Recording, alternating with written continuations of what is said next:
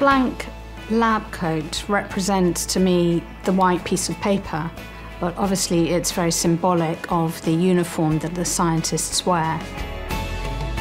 So I've created 3 stitch lab coats. The lab coats were given to me by the Institute of Cancer Research, and they belong to key scientists. The lab coats feature testimonials from 10 cancer patients and their families from a wide age range, from children to adults. Some are still living with cancer, some sadly passed away from cancer. The primary technique that I've used in this project is a technique called writing with a needle, where I copy the handwriting of an individual in needle and thread onto textile. Being entrusted with the words of the patients comes with a huge responsibility.